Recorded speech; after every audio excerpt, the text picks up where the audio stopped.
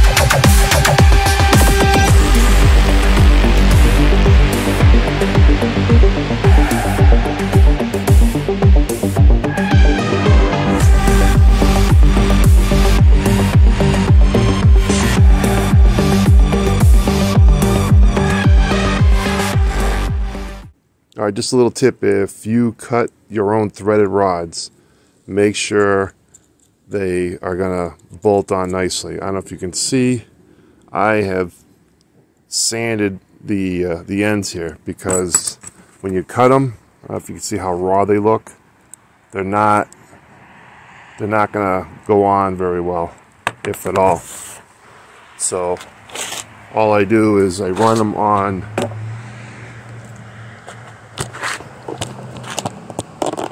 this sander right here, little belt sander, and then I just try to clean up these edges.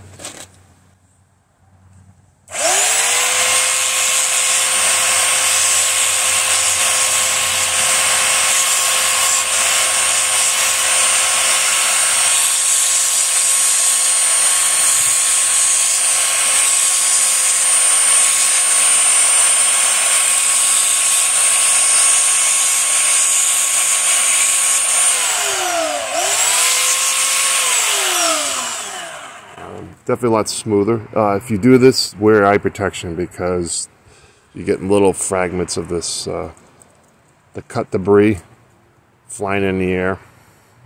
Because when you cut these, you're getting like little pieces of metal that are kind of like just hanging there, rough edges. And when you sand them, they're flying in the air, so yeah, wear some protection. Alright, so we'll walk back over here, and now we should be able to see. This should go on much better. See, look at that. That's all you need.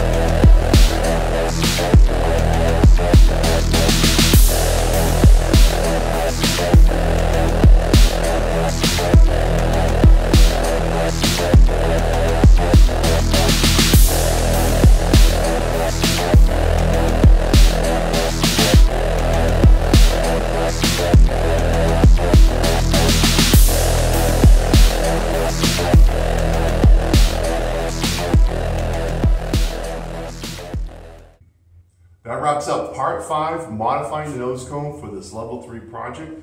Part 6, we'll go over all the extra body work, that's paint, decals, tip to tip with the fiberglass on the fins, I believe we'll do some injection charge test on it. So it's just gonna wrap up everything and finalize the build. And then part 7 should be a test flight. At this stage of the build, things are getting really exciting where this rocket is pretty close to flying.